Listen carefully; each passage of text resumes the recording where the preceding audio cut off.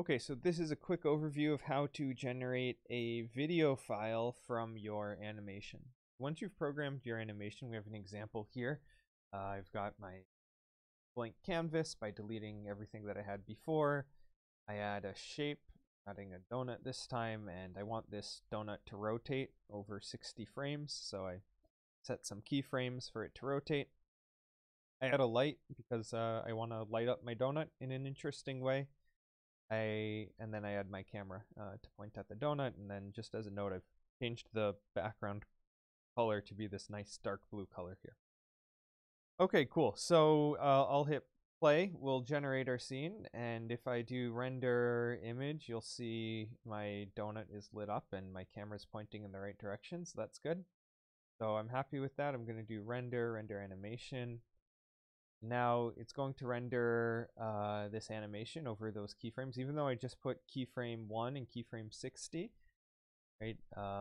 Blender is going to interpolate in between those for us and figure out that the donut needs to turn in order to get that rotation. So we'll let this render for 60 frames because we set our frames from 1 to 60. And what we'll notice is we keep going past 60 frames. So our donut's not turning anymore because I only animated it up to frame 60, but we keep counting up. So let's cancel this and let's take a look at what's going on. So if we go to output properties on this little sidebar here, it's the third one down. See, our frame range here is from 1 to 250. So we went a little too far. We didn't want to go that far, but let's take a look at what came out anyway. So we'll do view animation. This will take a second to load. We talked about in class. And then I see this other animation here. What's going on? This is not what we programmed. Well, this is the animation that we had from last time. Our previous project, we had rendered an animation. So we'll see our initial animation, and then we see our previous animation as well. So we need to somehow fix this. So what's happening here is that our output directory for all these images that we generate for the animation has some of the old stuff and some of the new stuff. So we're going to want to change this output directory. So I'm going to click here and I'm going to say, actually, I want you to put this stuff inside of videos. I have this folder Blender animations that's empty, so we'll use that one. So I'll hit accept, and now it says output is to Blender animations. Okay, great. Now let's try this again. Now we're going to render our animation. Actually, while we're at it, let's change our end frame to 60. What happens here? So we're going to do this, render animation. And the same thing's happening before. We set our keyframes, we're doing our rotation, we're stepping through the frame count up here. Get this nice lighting on donut, dark blue background, so the location of the light is a little bit above, 3 above and 1 to the side. Get a cool angle. I turned up the energy to the brighter light. And you can see we stopped at frame 60 here. So great, that's what we were looking for. Now let's go back to render and view our animation. It'll take a second to load. And there we go. We've got a nice turning donut. That's pretty satisfying. Okay, cool. So now the next thing we need to do is say, okay, we've got this animation inside Blender. How do we get it out of this into a video file?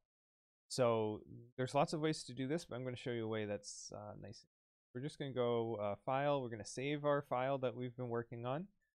Save any changes that we've made, because that's always good to do. And then we're going to do new. File, new, and video editing. So you actually could do this within the same project, but it's kind of nice to just do it in a new space. We're going to do new video editing, and we'll pull up this screen. And so now what we need to do is add in all of our files. So we're going to click here, we're going to click add. We want to add a sequence of images. We'll click on image sequence. Now what we need to do is go into here and find where we saved all those our animation. So we just set that folder. It was in videos and Blender animations. And now this is a little tricky. We're going to hit A, select everything, and hit add image strip. So it's not Control A or Command A, just A to select all the files. We should see 60 of these. Yep, 60 frames. Starting at frame 1. Okay, we'll add our image strip. Hit play to test what this looks like. Great, there's our donut spinning. And then it keeps going. So that's close, but not quite what we wanted. We need to adjust the frame range again. Here we want 60 frames. And we can also set the frame rate. So I'm actually going to set the frame rate. I want this to be a 1 second clip. So I'm going to set 60 frames per second. Should now see a nice 60 frames per second video. Now this is in the preview mode, so you'll see that we're not quite getting 60 frames a second in our preview, but we will get it when we render. Okay, so we've got the animation we're looking for. It's the right length. Now we do render, and this is a bit of poor wording, but we're going to render animation. We've already rendered the animation as a sequence of images. Now we need to render those images that we've already created into a video. And actually, we should just check here. Our output directory is going to, we want to put this somewhere that makes sense. So instead of this temp directory, I'm just going to put it in my videos. Accept. And I will render my animation.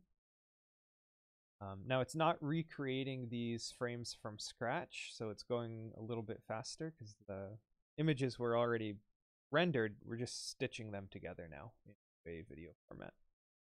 Cool. There's our donut spinning, so we're good with that. Let's go back to our File Explorer, and if we go to our videos folder, you should see, here we go. Ooh, there we go. Nice. And so this is now a MP4 that you can upload to YouTube or wherever you want to upload it.